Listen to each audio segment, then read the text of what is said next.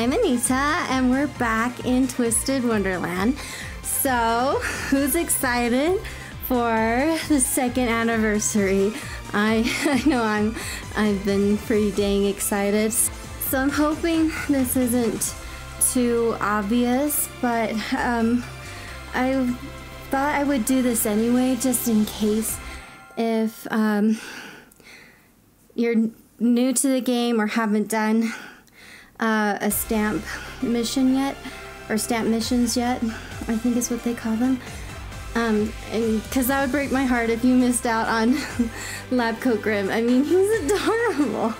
I can't stand it. His little lab coat and lab gloves and glasses, like, he's adorable. So hopefully this is helpful if you're like me and have to have him in your roster. So the first thing, I always forget and delay doing this, so start the story. You can't get access to him at all unless you start the story. So start the story right away so that you can get him as soon as possible. Because you have to clear so many chapters before, as a requirement, before he will officially join your roster.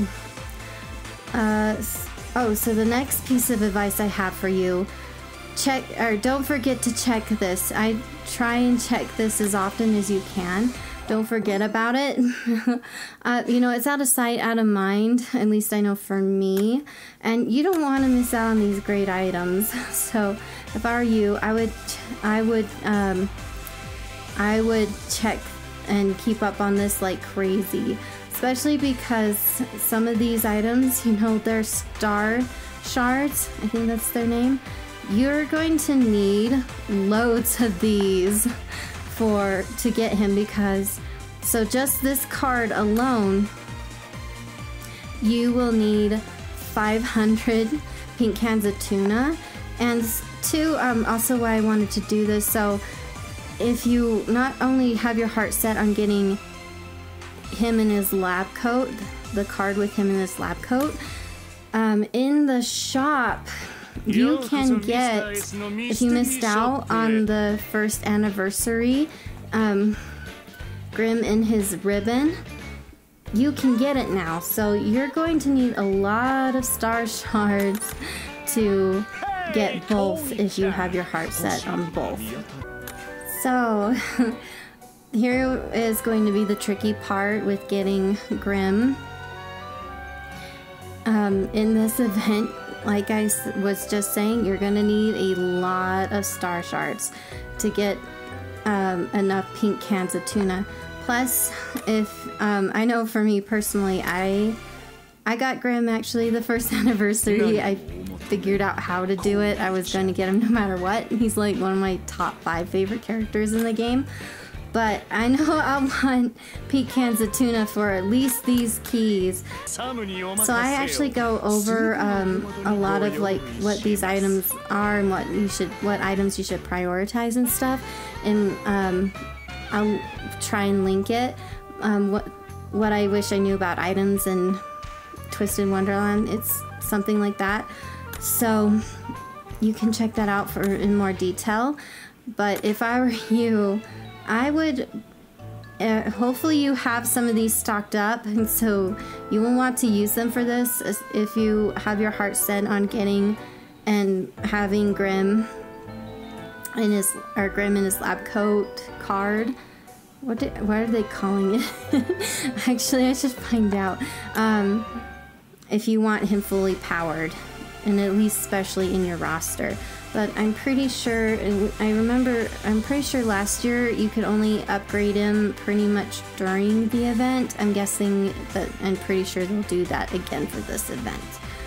So you will want a ton of star shards to be able to do that. Or to help you out with that a little bit. So if you go to the shop, if you go into the exam token shop, you can buy some to get you by. if you need some, you don't even need to use gems to do that. I would start there first, and then I would go, oop, wrong place. I would go here, and I would spend gems to get these, because you're getting more than just the star shards, you're also getting the keys. So I would go there first. I would only use the gems as the last resort, and if you really have your heart set on getting Grim for this event, I would start with getting the star shards elsewhere first. If I were you, you have plenty of time. I'm pretty sure this goes to February 4th, so you have time to do that. But here's why you need so many star shards. So you don't just need to earn pink cans of tuna. You will want and need them for spells. So I actually filmed this once already and I messed up. I accidentally didn't push record. So here I am again.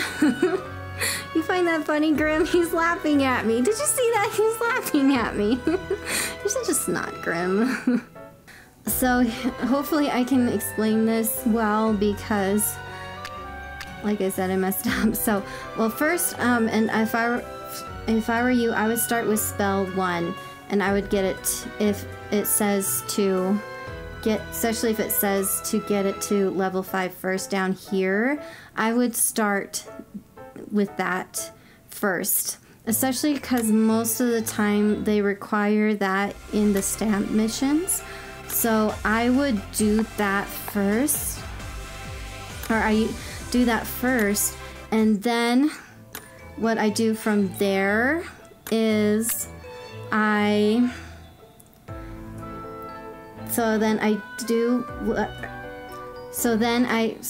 I finish getting spell 1 to level 5, especially if it says it will give me benefits down here if I get it to level 5, then though I work on spell 2. And especially if spell 2 says also I will get benefits if I reach it to level 5.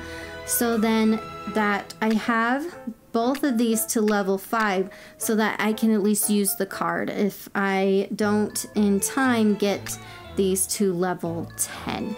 But I can at least use the card if I have both of them to level 5. So I would do that if I were you, so you can at least use the card, and it can get you pretty far on just level 5 if it says down below that it can, or that you can get benefits from level 5, especially if you can uncap it, groovify it, and then get the card level up.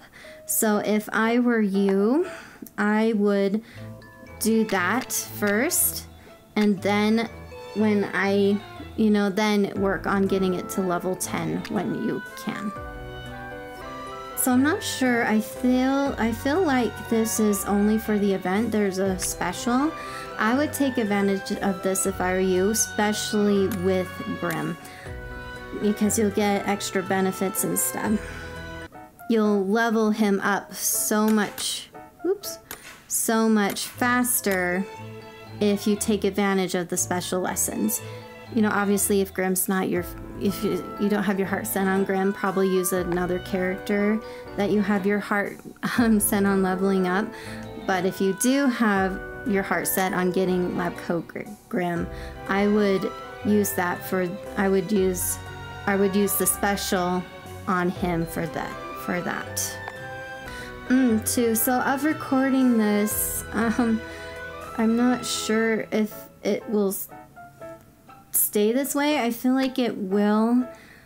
So I'll tell you just in case. So yesterday of filming this, where Silver was, Grim was.